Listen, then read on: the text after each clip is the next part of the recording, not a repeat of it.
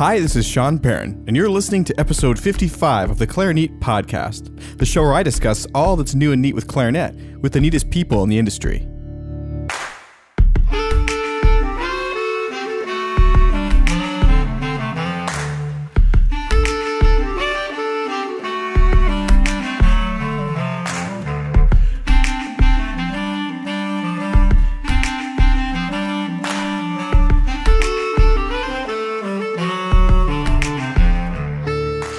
In this episode of the podcast, I speak on location in Seattle, Washington at Jack Straw's studio with clarinetist Maryanne Lacaille. We discuss her playing and teaching career, her upbringing as a clarinetist, and what she loves about Uebel clarinets and ESM mouthpieces.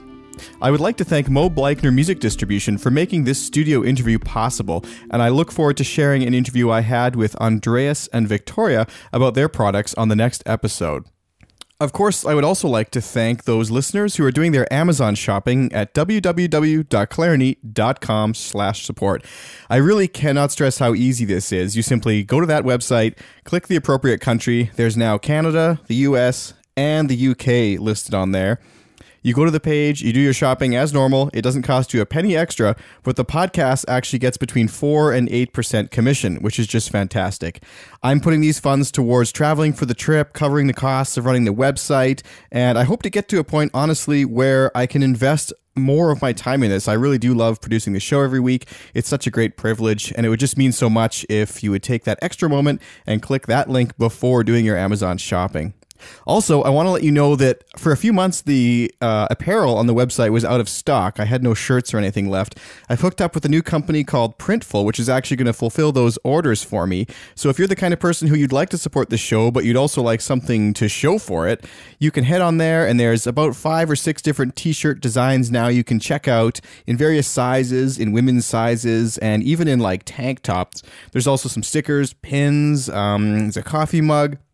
And I'm adding more and more things every day as I think of it and have time to put it up there. So feel free to check that out as well. That's www.clarinet.com/support. One more quick thing before we get started is that Maryanne has actually sent me a recording of her playing the ESM mouthpiece and the Uebel clarinets, which we're discussing in this interview and the next podcast episode. And in that video, I've included some close-up shots that you can actually check out how this mouthpiece looks. It's really cool. It has some sort of blue synthetic crystal design with sort of some flecks of silver aluminum, I believe, in the mouthpiece itself. It's a really cool mouthpiece, needless to say, and she sounds fantastic playing on it. So I invite you to check that out for the show notes at episode 55 at clarinet.com. And now I bring you Maryanne Lacaille after a brief message from our sponsor, D'Addario Woodwinds. Thanks again for listening. Sanding, shaping, balancing. For centuries, mastering your instrument meant mastering these crafts too. But now, D'Addario is refining craftsmanship for the 21st century by refining their reeds and mouthpieces with the world's most innovative techniques, so you can spend less time sanding, shaping, and balancing, and more time perfecting your own craft. To learn more about the new era of craftsmanship from D'Addario Woodwinds, visit d'addario.com/woodwinds. So I'm here today with Maryanne Lacaille in the heart of Seattle. We're in the University of Washington campus, and we're at a studio actually called Jack Straw Studios. So welcome to Clarinet, Maryanne. Thank you, Sean. Good to be here. And thank you also, we should mention, to our engineer today, Joel, in the booth. It's we're taking things to the next level. Hi, Joel. Here. So to start off, I mean, you're quite an active clarinetist in the Seattle area and actually around the whole world. It says you've been to 26 countries in your bio. So first of all, tell me a little bit about that. Like, what's it like to sort of be a globe-trotting clarinetist in that way? Well, that's an interesting question. I do about 80% of my clarinetting on the computer. I'm a researcher. Mm-hmm. And now that I've achieved all my technical facilities, I spend a lot of time reaching out and marketing. So I'm kind of a marketing strategist, writing letters, communicating with universities, performance halls, events, venues all over the world. Out of all the hours I spend, I probably get around 3 to 4 bites a year, but they're worth it. and I set up all my tours toward the end of the year. So I book myself out around 6 to 7 months in advance. Oh, wow. So I have plenty of time to set up the contracts and finalize everything before I get on the plane and travel. One of the things that I enjoy is it allows me for the indulgence to see a different country, meet people, walk the streets, breathe the air, talk with the individuals, get to know the people, and feel the pulse of the city rather than just getting off the plane and going into a concert hall and playing with string quartets or whatever I'm doing at the time. That feels, to me, more important as far as learning the music and getting a feel for what I'm going to do, rather than just a cold walking in the door and sitting down playing. So the actual indulgence itself of the city involved with the playing of what if I'm doing the Brahms quintet or whatever helps to kind of enhance my experience, and so that's kind of the excitement of that. So you say you spend 80% of the time kind of marketing. Do you mean like marketing Yes. yourself as a player to events, or is that the extent of things that are kind of approved? I'm not quite sure what you mean by that. Okay. Well, I reach out with feelers, and I do have a manager, Okay. Patricia Alberti Artists in Arizona. They do a lot of stuff for me in the Pacific Northwest and around the immediate region. She does not book me internationally. That's something that I do on my own. But once I've traveled to a country, I usually get invited back for a master class or something down the road somewhere. So it kind of emanates. It starts with one thing and it builds next, and it builds up. So the perfect example of that would be 3 years ago, I was at the University of Auckland, and we recorded the Guidoni Clarinet Concerto. And the year later, after that, I got invited back to do a master class, which is really exciting. And then I got feelers out for Sydney. So the following year, I was at the conservatory and played with the Emerson String Quartet. Oh, wow. And that was an amazing experience. Awesome artists. So it's quite That's crazy. Crazy. So, one of the things I've tended to focus on, because it's one of my interests, I guess, is sort of the business of music and marketing oneself. I think it's really interesting to hear that you're doing so much of that. Because a lot of people, I think, they sort of expect that, if I practice X amount, then one day someone will call me and then I'll go somewhere. But are you saying it's kind of the opposite? You have to sort of put out the feelers and meet people and network. And exactly. And my advice to those young players out there is start thinking about that early. Because someday you're going to graduate and you're going to be sitting by the phone and nothing's going to happen. Yeah. So getting your name out there, don't be afraid to go up and introduce yourself, tell them who you are, tell them what you've accomplished. Marketing in this world is what it's all about. It moves the world, moves the country. And that's what the pulse is, and that's with music, athletics, or whatever have you. Well, it's funny how serendipitous things can be because, like, even this trip, I mean, I planned to come out to Seattle, and Maryanne and I actually meant to chat, I think around December we first started the dialogue of having a dialogue upcoming anyways. And the week before my trip, we were about to have our Skype call, and I suddenly realized, like, wait a second, like, you're in Seattle, like, I'm going to be in Seattle, like, let's do this. And and that's, led to some other interesting, like, it's nice to actually meet face to face and have this interview instead of over Skype, of course. But it's funny how, we put the feelers out there for the networking stuff and things do happen, so it's really good to be here.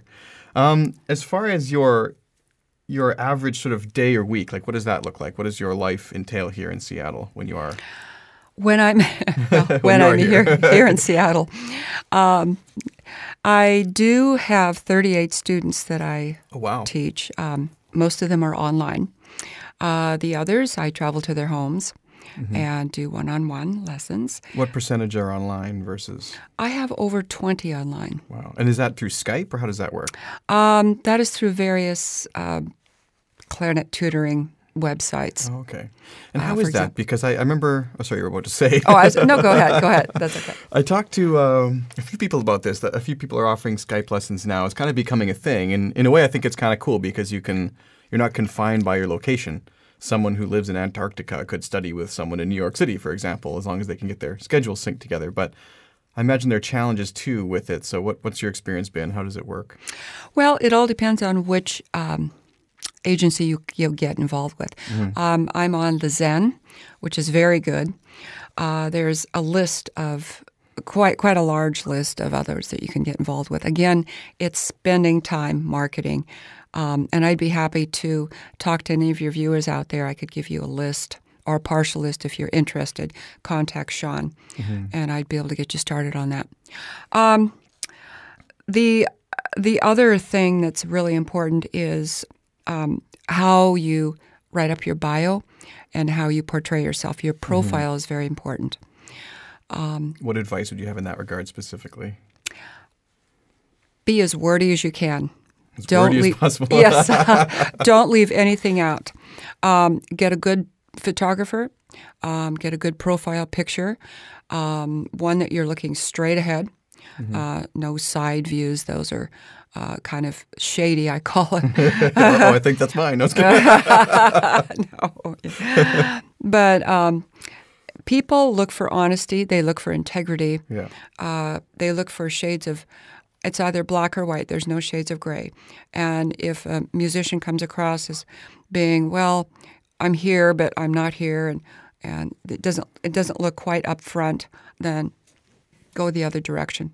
So I've spent my entire life being upfront and honest with people, and this is me. You either love me or you hate me, and that's where I am right now. With your students, what is the primary takeaway you like to sort of give them or sort of impress upon them as your student?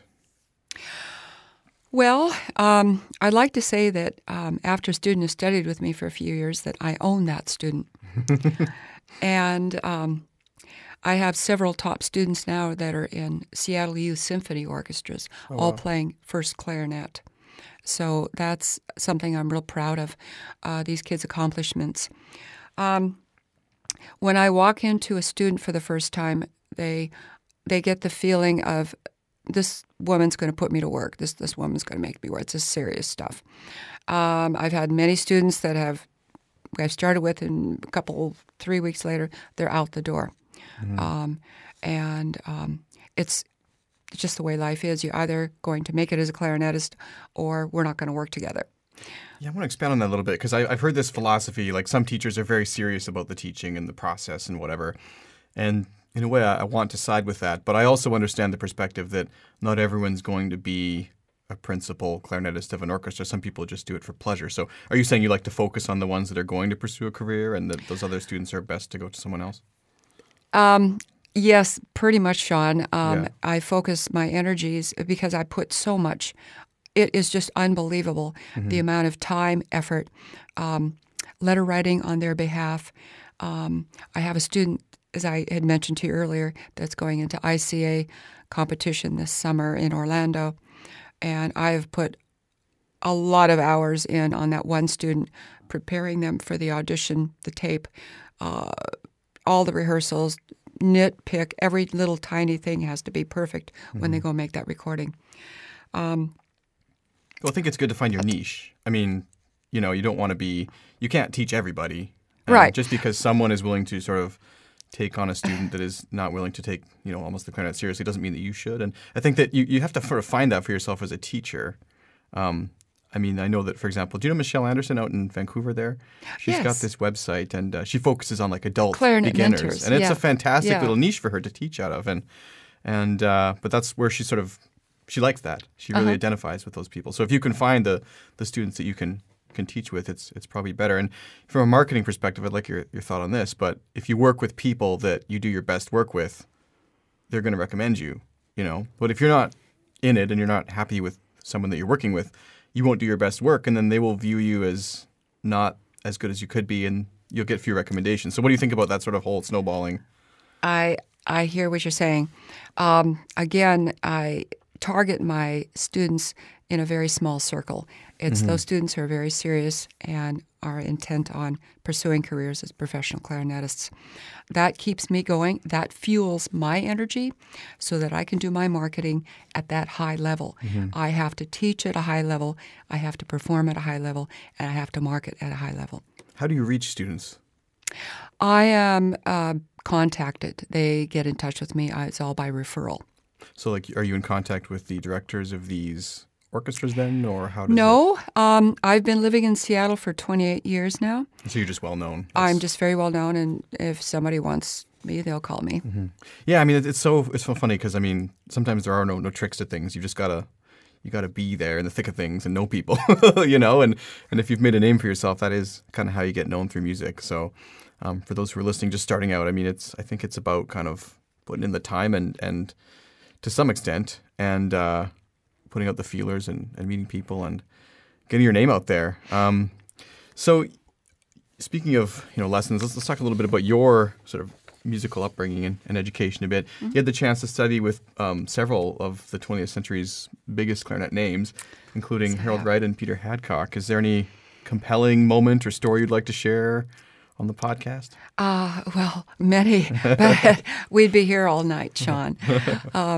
But there are other teachers that I've enjoyed working with at Boston Conservatory, Pasquale Cardillo, Attilio Poto, and Robert Marcellus in New York. And all of the teachers have been just outstanding. Joe Contino, when I was at the University of Massachusetts, as a graduate assistant there. And Joe Viola with Berkeley, because I was really into jazz when I was going to school in Boston. Oh, really? I was very active as a jazzist, and not a lot of people know that. But I was into the Eric Dolphy thing and the Benny Goodman thing. Eric Dolphy. Played with the Bo Winokur Jazz Band. So I always try to think young and creative and put all those creative juices to work as many different ways as I can. And I think clarinetists, the more creative they can be, the more directions they can go, the more opportunities will open up for them. So what's a moment then, I'm not sure which teacher it would be with, maybe multiple teachers, but what was a moment that really had the greatest impact on you in your education? Well, I think Buddy Wright was probably the biggest for me. Such an incredible man. His energy and his direct. He was a very direct person, but soft-spoken. Yeah. And played with a double lip. Oh. Do you? No, I tried, but I just yeah, me too. It's not I just something. couldn't get it. Yeah, it's never felt comfortable to me, which I know you just need to put in the time, but it seems like a lot of time to relearn something. But anyways, sorry. Yeah, no, it's okay. But he was the one that really put the orchestral excerpts in my library under my fingers, all the hours that we spent on that. Attilio Poto, I don't know if many of you know or have heard of him. He was a premier teacher at Boston Conservatory. This is back in the late 70s. Michael Nosweather, if you're out there, I know you know who he is. Yes. I just talked to Michael at ICA this last summer, got to know him. He's been on the podcast, episode 2, I believe. Yeah, he's doing fantastic things over there at BCM. And then here in Seattle, Bill McColl. I took a couple lessons from Bill Smith a few years back. So there's been some pretty incredible teachers that have added to my cultural diversity in the clarinet. What was it like studying with Bill Smith a little bit? Well, Bill Smith was a fancy in passing. I just moved from Boston to Seattle, and I was still in my jazz thing, and I wanted to get some insight on some of his compositions. And so he was just kind of laid back, and I played for him, and he liked what I did. He kind of just shared a little insight with me. He's an amazing. He's 90 now. Oh yeah, did you know that? He's still going strong. He's still playing. He's still active. He's awesome. And there's a few there seems to be actually a high density of clarinetists in Seattle that are all of Yeah. compelling Yeah. interest for me for the podcast, anyways. But only here so much time. Yeah. But yeah, it'd be great to find a way to connect with him. But amazing that at that age he's still going strong. He It's great is, to yeah. see. Yeah, and Bill McColl was another inspiration. He was with the Seattle Symphony principal many years ago. So tell me a little bit about, because I didn't expect the conversation to go in this direction, but here we are. Let's go. Improvisation in jazz. So I'm curious, like, how did that kind of... You want to know? Okay. Yeah, let's go digging. Oh, boy. Oh, geez. Well, when I was growing up, I grew up in a very moderate income family, and as soon as my parents had realized that I was interested in the clarinet, my dad went out and bought me a lot of Benny Goodman records. And so I would listen to Benny Goodman for hours, and I would learn all his solos. No music. I would just learn by playing the song over and over Just and by over ear? again. Just by ear. And that was an amazing experience for me, because it taught me how to listen to, like, Brahms, how to interpret Brahms, and without looking at the music. I think once you pull away from the music, you can separate that.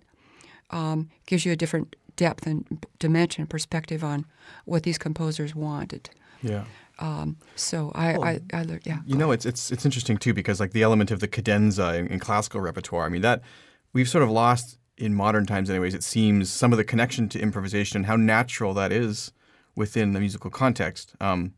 And I sometimes think it's sort of too bad nowadays that most people just play the transcribed cadenzas. They should make their own cadenza. Well, and it's true. Back in the 70s, everything was Brykoff and Hertel. That was the publisher. Everything was Brykoff.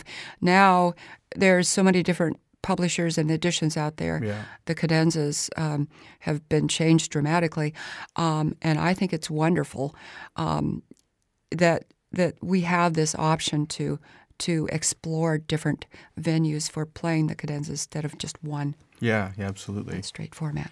So for me, when I started learning about improvisation, it was rather late for me, but I found it actually reduced some of my performance anxiety, because I knew, this sounds a bit weird, but like if I got into a funk, I could get out of it, because I don't know, you're only ever really a semitone away from a right note, and you can, get your way back. And it sort of eased some of my performance anxiety, because I was like, oh, if I miss a note, like it's not, the world isn't ending kind of thing, It's not like the train sort of wrecks and it's over.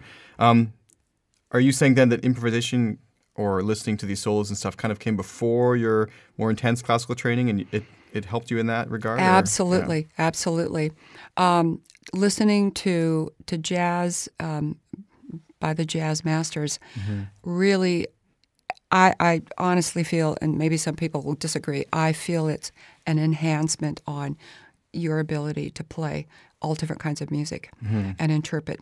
And since, like we were talking, all the countries I've traveled to, a few years ago I was in Samoa, and I went there to study the voice.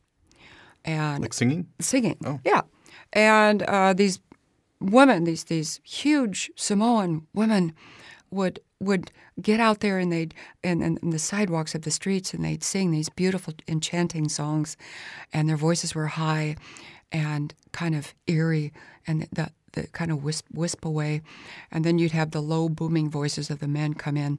So it was like this marimba. We had the low range of the marimba, we had the high prickly pear-like of the xylophone, for example, coming together, and how they would blend the textures. It's I know it's hard to explain to all of you out there, but it really helps you as a clarinetist to learn how to voice your sound, and how to carry a phrase, and how to play through a phrase and blow through a line. So are you saying that the voices were sounding like a marimba? Well, or they were using that with the voices? No, the voice. Okay, so the voices were sounding like a marimba, kind of a smooth tunnel. Like when you play the clarinet, I think of a clarinet. I wrote this down in here in an earlier article, where I feel this smooth tube. You're blowing through a tube. Clarinet's an object. Yeah. And you're blowing through a smooth tube, and it's your goal to control that object and create with it, and that's what they do with their voices. So what is your concept of the clarinet tone then? You sound like you have a very sort of refined mentality on how you play. Well, I do like the like I say, I try to think of a long tube blowing the air out through the end of the instrument, kind of like a Samoan singer would be. And I feel like the force when I take a breath, that my lungs press down, my diaphragm presses up, and that creates an infinite tunnel of air that's continuously going. What I push out of the instrument comes back to me. And so you're kind of using the resistance to your advantage. Well, yeah, of course, but the resistance is more of a mechanical thing in your equipment. But, I've had many teachers say, like, I even had Buddy Wright say, play from the diaphragm. Use this. And it's actually the abdomen and diaphragm are coming together like an accordion. One pushes down, one pushes up. As you take in air, that pushes the lungs down. The diaphragm, as you release, pushes up. And that creates this continuous airstream, which has to be warm. I think of it as, because of all the tropics, warm tropical air. I like that. Yeah, and pushing... Playing is always a vacation, a little. Why not? So playing warm tropical air, pushing this warm air through the instrument, warms up the wood, warms up your fingers, warms up the mouthpiece, conditions the reed, and gets everything so that you have that control, that you're in control of that object that you have in your possession. And so one more question before we move on to the... I definitely want to get to the Uebel clarinets and the ESM mouthpiece that we're also here to talk about. But your interest in jazz has sort of piqued my interest as to what your feelings on vibrato are. Because I know that a lot of classically oriented players, and we've debated this on other episodes of the podcast, but right or wrong, some people are very opposed to using vibrato and others are thinking it's a necessary part of the technique. So where do you sit in that sort of debate? Well, I'm pro and con. The Rhapsody in Blue, yes. Yeah. Brahms, no. Yeah. Mozart, no. Yeah. So it really all depends. I think the vibrato, if it's done in the right place, in the right time, the right situation, it can be very, very nice. But it's a very fine line. If it's done in the wrong situation, it can ruin a piece. And so why do you think that, I understand the contextual argument too, I agree actually, but why do you think the instruments like, for example, the flute can basically get away with it everywhere? Is it just more built into their technique as an instrument or their history or? Well, I mean, if you go back to Rumpal or Bowling or any, I'm not really up on latest jazz flutists. I have a very good friend, Anne Drummond, that I went to school with, and she's way up there in the flute world now, living in New York, and she plays with a lot of vibrato in her sound, and it's very nice. She's got a good control and good improvisation. Yeah, and I think that's fine with flute, but not with clarinet. I think the clarinet's kind of the dividing line. You can when the time is right. Yeah, like so many things. Yeah, so many musical choices. Yes. So speaking of musical choices, you recently have started using the Uebel clarinets, switched from Buffet, and this has been something you've quite enjoyed. Would you tell me a little bit about your experience with these instruments and what you love about them and what they've sort of done for you as an artist? Yes. I grew up playing buffets, and just recently, within the last 3 years, I had the fortunate experience to meet Victoria, Moe, and Andreas, and get to know the Uebel clarinet family. This was at Baton Rouge in 2014. And at the time, I really knew nothing about the instrument, other than when I played it, I fell in love with it. It was like love at first sight. And the more I got to play it, it kind of I felt all these things that I had to do to change my thought, my thinking about buffets to Uebels. When you play something, it's like when you first play it, oh, great. And then when you play it continuously, you say, "Oh, what am I doing? Well, this isn't quite right. This doesn't sound right. I need to change it." So all these little details come into play now.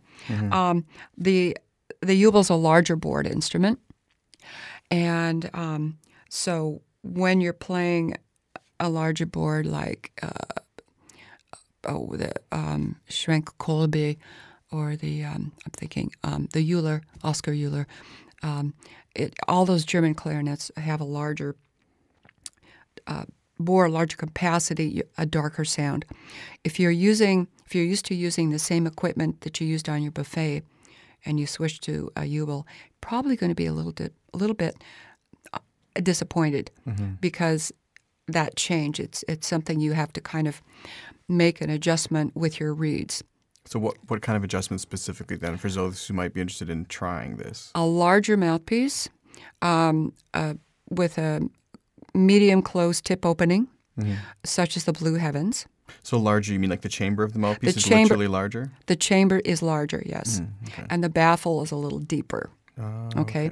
The rails are a little bit shorter, and the tip opening is more medium closed than medium open. And using a reed with a thick vamp. Okay. On my reeds, I've tried every reed machine on the market for all these years, and I always come back to one thing: sandpaper. Oh, really? And for adjusting. For adjusting reed, for minute adjusting. I use a 320 medium grit for the shaping of the reed, and then I use the 600A wet dry sandpaper for the polishing. So you're a D'Addario artist, correct? That's correct. So you must be using the classic then, the red box? Yes. Yeah. Yes. I'm using that. I use a variety of reeds. I've tried the Legere and the Van Doren Black Masters. Oh, I haven't tried those ones. Isn't that the German box reeds? That's the German. Yeah. But they also come in a white I've Masters, which is really hard for me. Those are all very hard to find here in general. Maybe it's just in Canada, but nobody carries those. But on the Rico Reserve, I play on fours. Oh, wow. And so I've got to have that thick vamp so that I can have enough cane that I have time to shape it. So you play a four, but then you file it down a little bit. Oh, so, okay. Yeah. Because, I've recently switched to using softer reeds. I found that I just couldn't, I didn't want to blow so hard anymore. So right. I sort of came up with a Van Doren M15 kind of concept, and like, I had a Greg Smith mouthpiece also that was very, very close. But I had Greg Smith. Unfortunately, someone broke it just before a concert. That's another story. But I used to use very hard reeds, like 4.5 with those. And I just found one day I was like, you know what, I have to change. Anyways, and so these instruments, which specific model is the one that you prefer, or do you own several, or how does it? I have the classic, I have the Vantage and the Superiors. And next week I'm going to have their E-flat clarinet, which I'm excited about. Oh, is that new? That's brand new. Oh, wow. Just out in December. Amazing. So I'm excited to try that. What is it? Which model is it based on, or does it kind of align with? With the E-flat? Yeah. I think it's just with the Prestige. No, but what I mean is, sorry, within their product line. With the Superior. The Superior. Yeah, I'm sorry. Yeah. So, but anyway, getting back to the Uebels, the one thing I like about the Superiors is the registers. The F sharp, like on a buffet, the F sharp is really kind of stuffy and sometimes flat. Are you talking about the one on top of the staff? Yeah. With the Uebels, it's just free blowing. There's no resistance as far as trying to adjust it. It just plays, which is really nice. And I've had to make a lot of adjustments with my previous clarinets, but very little once I got locked in with the mouthpiece and the reed and the ligature setup. I'm also playing a Silverstein Cryo Gold ligature, which I love. It's so funny that a ligature would have that much impact on the sound. Yeah, I haven't tried these extensively. I've just played them briefly at like Clarinet Fest or something. It's not the best place to try equipment, unfortunately. But I've heard so much about these ligatures, and Could you go into a little bit about what's interesting about them? Like, how could it affect it so much? And I hear they have like a cryogenic freezing process or something. Oh yeah, seems a little space aged for a clarinet. Yeah, it's back to Mars in the 1960s. Lost. I think there was a program called Lost in Space. I remember that. Yep. Yeah. Then they redid it about 20, 30 years later. Yeah. Yeah, it was one of my favorites. Anyway.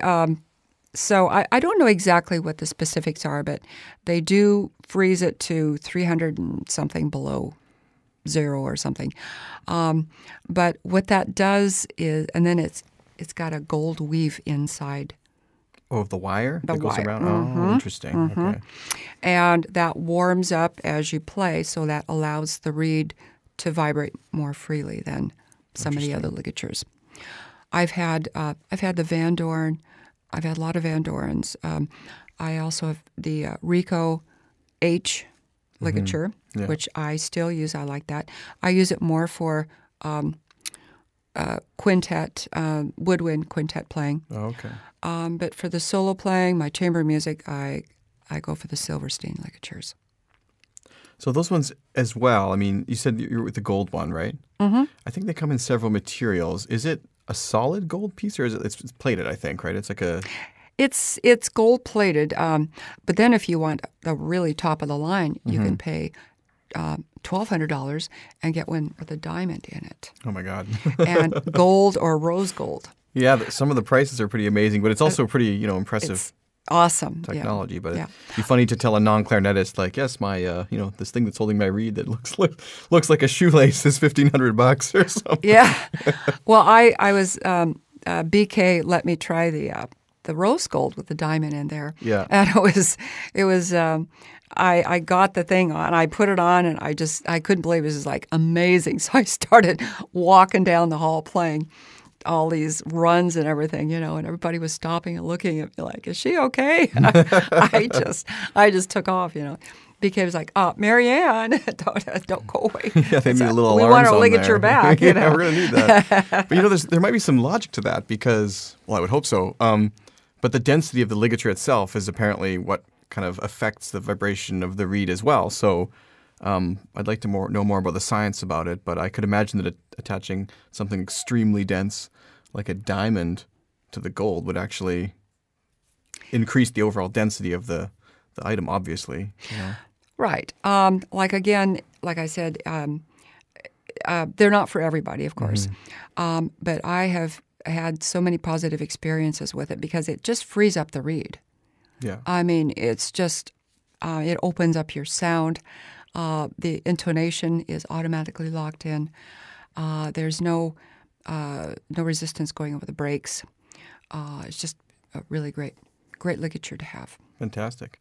So, Maryanne, it's been great to talk with you today. Before we wrap up, I'd like to quickly bring the return of the lightning round. And listeners might be wondering where these went for a while. I stopped asking these quick questions at the end, but I actually got some requests to bring them back because people were finding the book suggestions and things like that really valuable. So here we go. This is Back to the Lightning Round with Maryanne Lacaille here. And if you're not familiar with what this is, it's just 5 or 6 quick questions at the end, all to be answered in under a minute. So let's start with the first one. Okay. If you were to have if I were to have a peek at your music stand right now, what would I find on it? Well, you would find all 4 of the Krebs studies, all of the Yettel books, the Jean-Jean studies, the Janine Roof studies, the Delacroix Grand Etudes, 14 of them, and the Eugene Gay Etudes Recapitulation. I usually stack all those books on my stand, and then I pick one book and play through as many of those during that practice session as I can. Also, one thing I do is I always set my video recorder up and I record myself every time I practice. Oh, interesting. I think that's very, very important for critiquing your progress, and I think teaching you to listen more carefully about what you play and how you can improve. What is one instrument that you always have wanted to play but have never tried or don't play? Well, it's the clarinet. Other than the clarinet? Other than the clarinet. I did play piano for a couple of years. My mother was a pianist, concert pianist, and so I started when I was 5 on piano. But Benny Goodman was really the one icon in my life that totally nailed it for me. I just wanted to play like Benny Goodman. So you do play the instrument you've always wanted to play. That's yes. Which album or piece of music changed your life the most? Artie Shaw's Begin the Beguine. Benny Goodman, Artie Shaw, their style of playing. It wasn't so much that they were playing in the swing era as their style and how they interpreted the music. So smooth, so flawless, and so easygoing. And that's how I wanted to learn to play. And if you could meet any composer, past or present, and you could go back in time even and talk with them, who would it be? Copeland. Oh, interesting. I was suspecting either Goodman or... Yeah, well, and actually, when I was in Boston, I actually got to play in Tanglewood for 2 summers under the direction of the late Aaron Copeland. Oh, wow. And that was an incredible experience. I actually got to meet him, but I didn't get to meet him. I got to work with him, but that's one thing I regret, that I never got to really sit down and chat with a man. Wow, that's amazing. What is one piece of advice that you would give to your 21-year-old self if you could? Oh, golly, that's a hard question, Sean.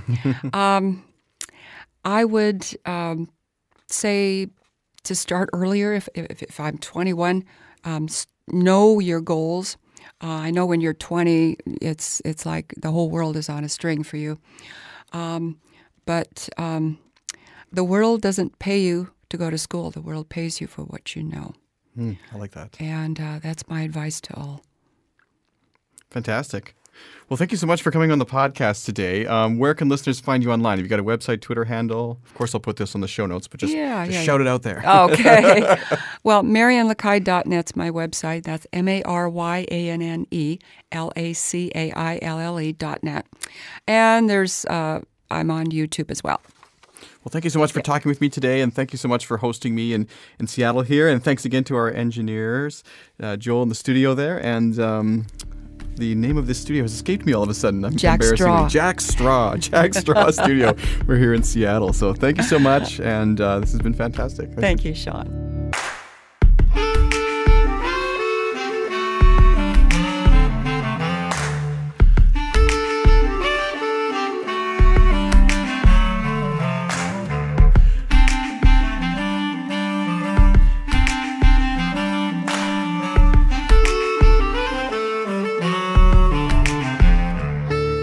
Thanks for listening to the Clarinet Podcast. For free content updates, coupons, and a chance to win giveaways mentioned on the show, please be sure to enter your email address at clarinet.com/subscribe. The podcast is brought to you in part by the generous support of its listeners. If you'd like to learn how you can help out, please see clarinet.com/support. Today's episode was brought to you by D'Addario Woodwinds. Sanding, shaping, balancing. For centuries, mastering your instrument meant mastering these crafts too. But now, D'Addario is refining craftsmanship for the 21st century by refining their reeds and mouthpieces with the world's most innovative techniques, so you can spend less time sanding, shaping, and balancing, and more time perfecting your own craft. To learn more about the new era of craftsmanship from D'Addario Woodwinds, visit D'Addario.com/woodwinds.